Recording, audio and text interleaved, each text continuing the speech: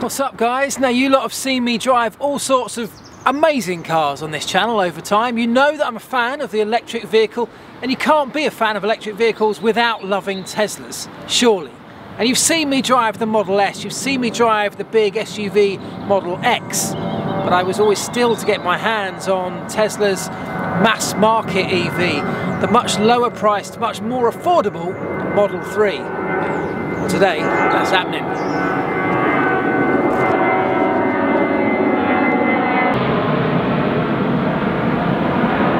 Yeah, this is the car that Tesla hopes will bring this electric vehicle technology to the masses. And over the next couple of days, I'm lucky enough to have this particular one at my disposal. I've got a journey to do of many hundreds of miles dotting all around the country, so I should be able to give you guys a pretty good idea of what life's like living with this kind of thing.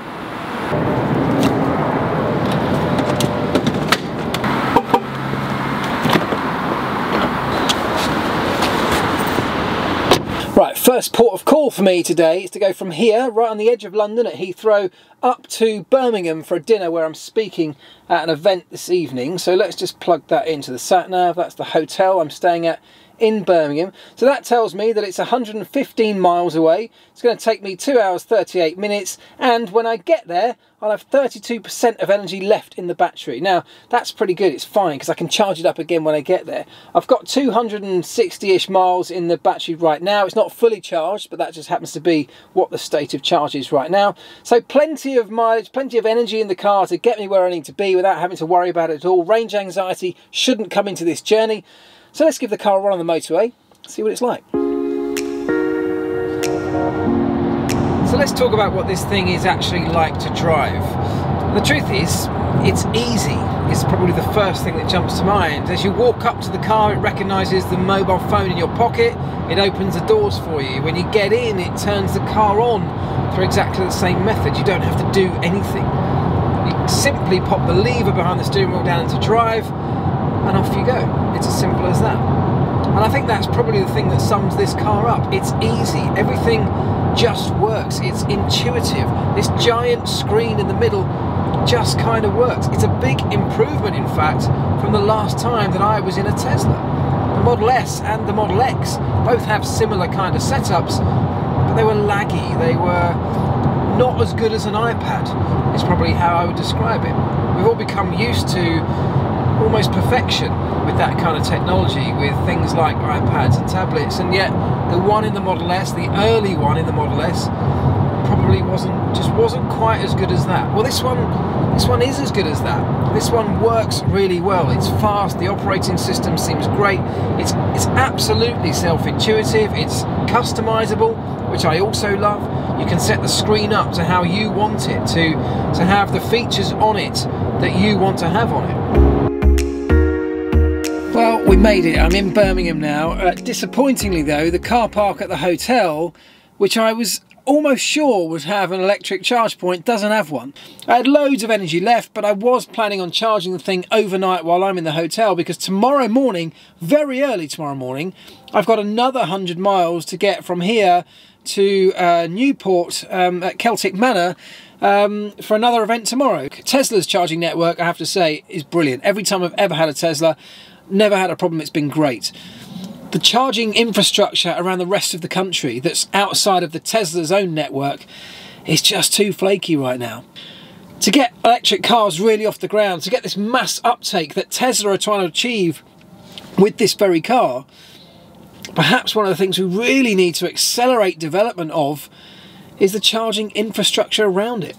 At the moment, the car technology, in my mind, is far outstripping the pace of development of the infrastructure, the network of chargers needed to support this lot. Anyway, I've got to go in, get changed, and go to this dinner very, very early. I think probably something like 5 o'clock tomorrow morning. We'll be back in the car for the next leg.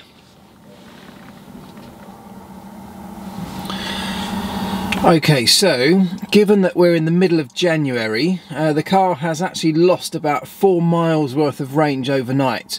Presumably just because of temperatures mostly. I've just put my destination in, which is Celtic Manor, right on the edge of Wales, as I say.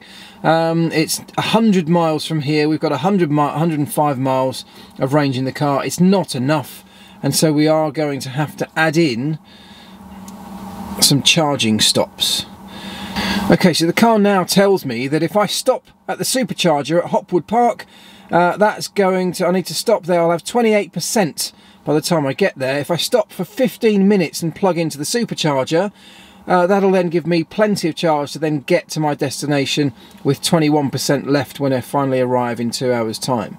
It's a really clever system, and what happens is when you go to one of these superchargers, this is the one that it's sending me to, look, I click on that, it can tell me that there are 3 out of the 4 stalls at Hopwood Park which will be available, or currently available. There's 130 kilowatts of max charge. That's a rapid supercharger. It tells you the costs of those, of course. Costs are very, very low. It tells me what other features are available at that service station as well. So I've made the decision, knowing this was the case, that I was going to skip breakfast at the hotel. I'll get straight in the car, get on the road. I'll head straight to Hopwood Park and I'll get myself some breakfast there while the car's charging. So moments like this can seem frustrating, and you know, I was frustrated when I arrived last night to find there were no charge points here. But the reality is it doesn't take much adaptation to get over that, and I think your mindset gradually changes anyway if you become an electric vehicle owner to that kind of degree. And the reality is that for most people, for almost everybody, this will never be an issue anyway, because 99.9% of the time you own an electric vehicle, you're plugging it in at home at your own charger, waking up every single morning with a completely full tank, if you like.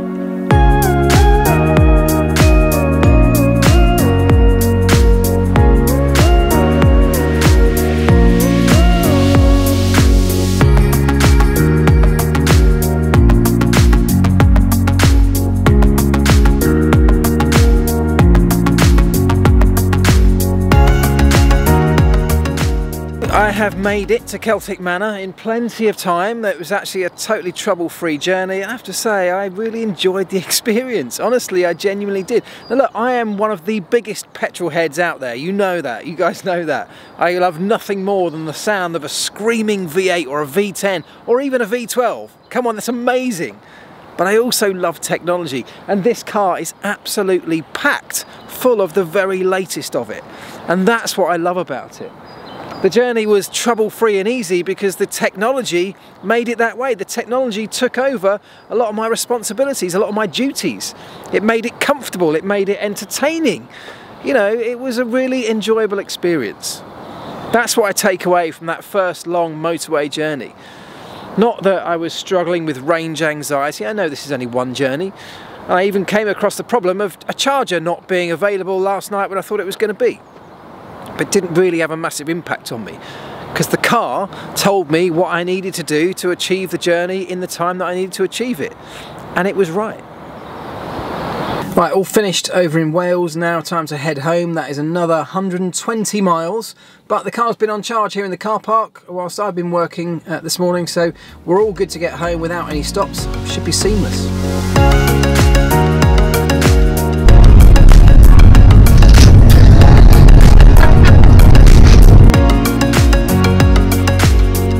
Insane.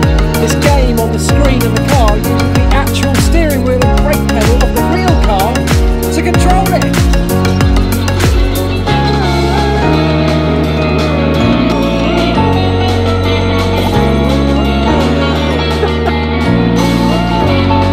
That's mental.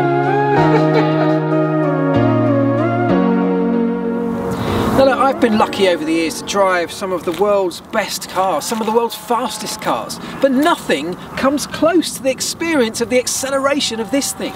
It's mind-blowing. There's no way I can even do it justice by trying to describe it to you right now. Take a test drive. It will just pop your head. Now I can already hear loads of you screaming at the screens, shouting, you know, yeah, but what about the noise, the smells, the vibrations of a loud, obnoxious, kind of rude, raw, gas-guzzling V8 supercar? And I totally hear you. I mean, look, if I had my dream garage, it would 100% have something like that in there. But you know what? It would also definitely have one of these, because this ticks a lot of other boxes. It's insanely fast, and yet I can fit the whole family in there. It's comfortable. It's genuinely got loads of things that I wish other cars had. Tesla have been the first to bring this kind of electric vehicle technology to the marketplace. They have stolen a march on all of the big worldwide manufacturers. And you know what I always say to people if they're thinking about going towards an electric vehicle, an electric car, I always say to people with my closing sentiment on these things, don't buy one just to save the planet. You know, this isn't the solution for everybody. It's not the perfect solution for all of the world's problems. No one's saying it is. What you do get though by buying one of these is an incredible car, an incredible gadget. I mean, I'm a massive gadget lover. That's why I want one of these, because it ticks all the boxes of my insane passion to have the latest, greatest thing. This is a bit of incredible software on wheels, and I love that about it. Don't buy an electric car to save the planet. Buy one because on many, many levels, they are just better. It's got more space for its size. The performance is incredible. That launch off the line will surprise anybody sat next to you at the traffic lights. Oh my god! Oh my god! Jesus fucking hell. Oh my god, it's amazing. Bloody hell.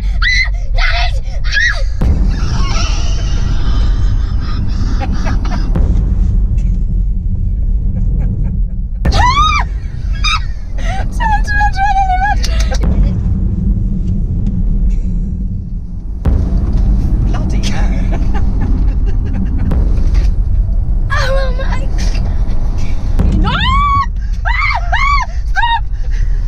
The ease of use is just like the way an iPad works. It just works seamlessly with everything. And yeah, Tesla have by far the best charging network, the most integrated into the car software itself, the fastest network, the biggest network in many parts of the world too. And yeah, I know the rest of the world is catching up, but right now this is pretty much as good as you can get for this kind of money. So yeah, go and buy one.